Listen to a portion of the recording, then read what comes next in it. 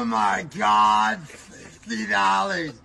Oh my God. What the? When you're the first to do something, often that's grounds enough to receive your accolades. Of course, if you're not black. To a lot of people, being the first is actually just being the best. And no matter what thing comes after it, what thing precedes it, it will never be better. We live in a world where we constantly call back to these first-time achievements these people make. And that's not a bad thing, but through this little cute thing that we have called time, harder things get easier to do and we tend to do things better and faster. When it comes to basketball, say for instance, MJ's the GOAT, but LeBron's doing LeBron numbers. This doesn't mean that MJ's a bad player. He's still the GOAT for what he did for basketball. But that in itself isn't enough to dismay all the accolades that LeBron got during his career. As time progresses, we get more efficient. And because of that, the new things that are done or come out will just have an easier opportunity to be better. And they often are. Sometimes, no matter how far in the present we're in, the old just can't be outdone. See Avatar's Fire Nation Royal Family with lightning bending compared to the more toned down, commodified version of lightning bending later on in the future. Or just, you know, Avatar the core because the show can't really be outdone. But to some people, being the first is just being the best. I'm not some people though. I think that's really stupid. And really, you should too. I'm gonna tell you why. Am I happy with who I am? Am I happy with who I am? Am I happy with the people around me?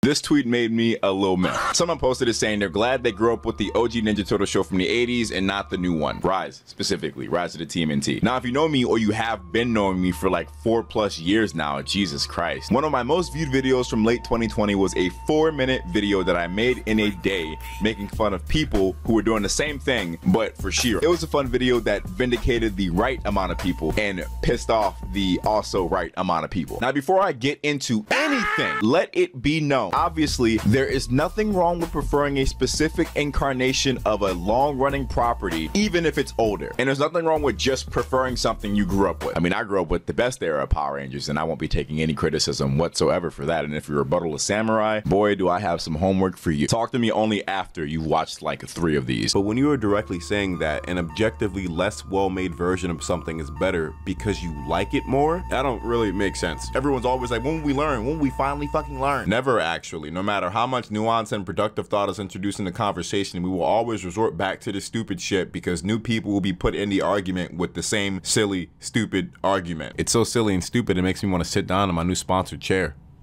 Wait, what? Flexi spot, cool furniture, wow, awesome. In the quest for the ultimate comfort during those TV show marathon nights or while studying for exams, have you ever felt betrayed by your chair? That constant shovel or a comfy spot only to be met with aches and pains? It's not just an inconvenience. It's a barrier to our passions and productivity. Enter the scene stealer, the Flexi Spot C7, today's video sponsor. More than a chair, it's your partner in crime for tackling long hours without the usual complaints. The self-adaptive, dynamic lumbar support that dances to tunes of your every move, ensuring your back's always cradled in comfort. But the Flexi Spot C7 doesn't just stop at supporting your back. It's like the ultimate life form for anyone glued to their desk. With its customizable fit, you can tweak it to your heart's desire. Height, weight, angle, leaning forward during those intense moments, the C7's got your back, quite literally, reducing pressure and keeping that fatigue at bay. With its just about adjustable everything, you can recline and rewind. Designed to be the perfect fit for a wide range of body types, supporting up to 300 pounds, and with options for mesh or foam, the C7 is the inclusive chair we've all been waiting for. And with the no strings attached, 30-day free return policy and a 10-year warranty, it's a commitment-free relationship. Though I wouldn't be too worried with commitment issues with a chair like this. The Flexi Spot C7 is here to change the game. Use code C730 for $30 off and transform not just how you sit, but how you engage in what you love. Hit that link in the description to see what's up. Listen, I'm just putting you on game. I'm just a messenger. It's a really nice chair. I'll be using this probably until I die. Flexi Spot.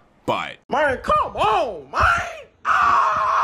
Takes like these are obviously made for engagement and charged with some sort of rage baity implication that grips to the whole modern cartoon bad, oh cartoon better argument. So when I saw that tweet, I went, wow, 4 years later, still the same shit. Talking to flat circuit. See, back then, while the argument was tired and dumb, there was some sort of reasoning in it. Now it's the take is just like flat out dead. The reason why these newer age modern cartoons and modern reboots of older cartoons were such a punching bag to these people was because there was an argument of quality, which was really an argument of preference. People looked at these softer, more round and thinned outline cartoons from the 2010s and saw it as a lack of quality compared to the sharper, more action-oriented and stylized cartoons of the early 2000s and mid to late 90s. And then we have the dumb fuck wall biters that think the 80s is part of this conversation in any way, shape, or form. This is a ignorant, crash out take. I pointed this out 4 years ago, but from an objective and quality standpoint, the cartoons from the 80s are just worse. See, back then I was being nice. I was like, hey guys, don't say that they're better. Nigga, I'm saying they're worse. I have the credentials. Nigga, I grew up watching Cubo. If you niggas don't know what Cubo is, don't even talk to me. That network aired like a shit ton of 80s cartoons that I watched just thinking they were just regular cartoons. I liked He-Man and She-Ra and Brave Star. Nobody remembers Brave Star at all. At least nobody my age, which makes sense. These cartoons were made to sell toys. If your rebuttal is that all cartoons were made to do that, literally everything is made to sell something. But these cartoons literally had toys made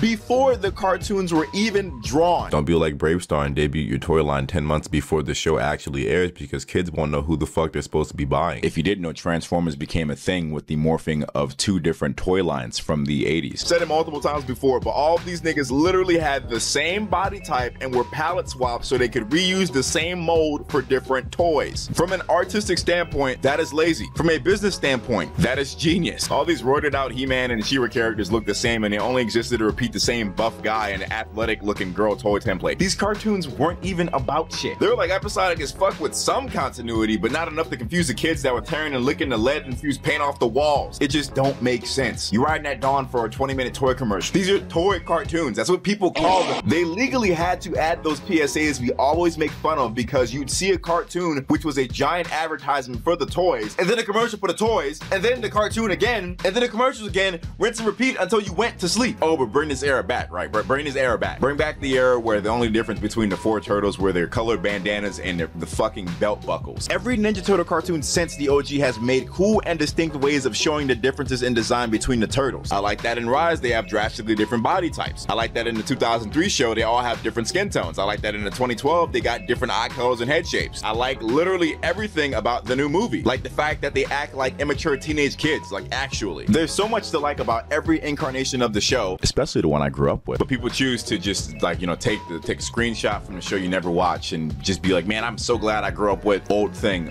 better, new thing bad. And that only makes sense when you compare something like, say, Steven Universe to like Ben 10. Like, of course, Ben 10 looks more complicated than niggas. The modern cartoons of the late 2010s all had a distinct look to them, and pointing out that every era had a distinct style to them too also made people mad. And the 80s has a distinct style. It just mostly looks like shit. I hurt my wrist like forever ago. Y'all can't hear this shit, but like it's cracking like every time I move this shit. Really weird that all these cartoons had the same clear copy-paste plot that involved the liberation of an alien planet and enslavement and stuff. Oh, what, there was a show called Black Star that inspired He-Man, and the main character was supposed to be black, but they said they weren't ready for a black character. Yeah, fuck the 80s. The 80s cartoons just cannot be part of this conversation, considering that they were like barrel up the bin quality. They literally only existed to sell toys, and thank God they existed because we got cooler shit from them. And don't get me wrong, I'm gonna pay my respects regardless. Without the first iterations of any of these cartoons, Transformers, My Little Pony, Ninja Turtles, fucking Voltron, the new stuff that I like so much wouldn't exist. Side note, I don't know if you've seen on Twitter, but I'm having a weird sort of hyperfixation with My Little Pony. It's not on no brony shit. Like, it's not like that. Without Voltron 84, we would not have these guys. I just hope that when I turn 40 and Power Rangers as a brand is